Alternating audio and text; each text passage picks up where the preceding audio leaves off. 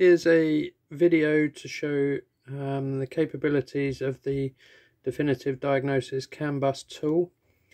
The setup is quite simple, just a USB. If the light is glowing, then that means you've got CAN communication and the tool is reading the CAN. Connections, I've got a 2-channel scope here, so I'm reading CAN low. I've teed in here. This one is CAN low to the tool. This is connected to the vehicle's CAN low. This is my trigger wire, which is going straight in. We're not teed in there, that's straight into channel A, CAN low channel B, and CAN high.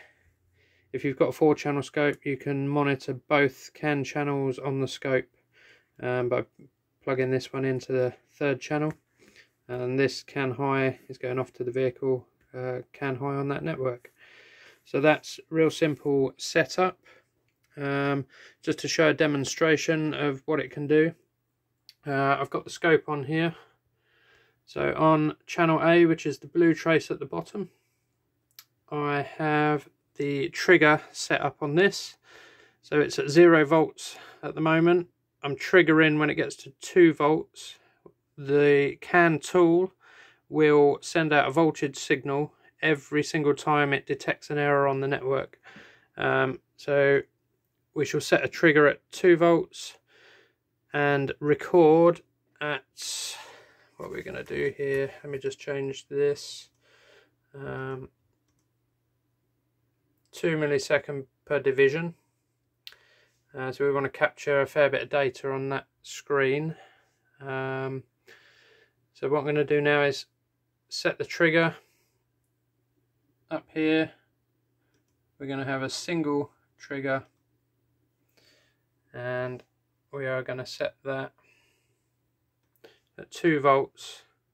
I'm going to move it to the right hand side of the screen. So what we want to try and achieve is capturing the fault that we're going to see in this area here, because the trigger is going to happen just after the actual event. So we want to catch as much as we can this side. Okay, so the scope is running. We have a light on, we've got communication. So I'm going to introduce a fault to the network now.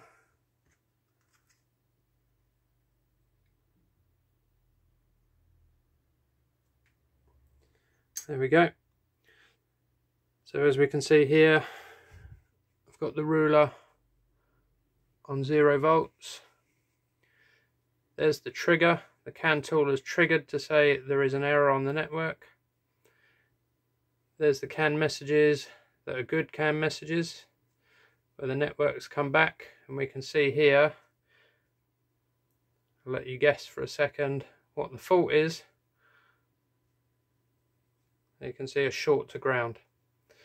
Now if that was a short anywhere on here between one of these messages, so just a real fast short there, this CAN tool will detect that error.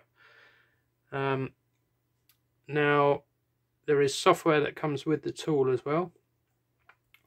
Let me just bring that up. This is the software. All you do is you hit start. You can see all the live data coming through on the left hand side. It populates all of the IDs that are being broadcast, and also you can filter each ID. Let's put a load on there. There's no sensors hooked up. This is a vehicle network, but there's no sensors on it. It's just an ECU and a couple of other modules with a dash that are hooked up on the bench. Just gonna do a quick demo of a fault on here.